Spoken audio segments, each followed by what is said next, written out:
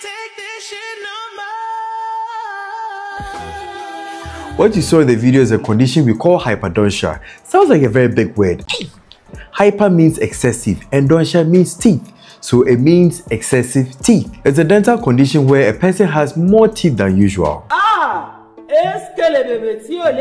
When everybody has ekume 32 teeth, what's it 38? And you ask yourself, the extra teeth are called supernumerary teeth and they can erupt anywhere in the mouth. But they most commonly appear behind the upper front teeth. They can be cone-shaped, peg-shaped, or even look like natural teeth. Having extra teeth can cause a number of problems, including crowding of the teeth, impaction of other teeth, damage to nearby teeth, speech problems, difficulty chewing, and gum disease. Treatment for hyperdontia typically involves removing the extra teeth.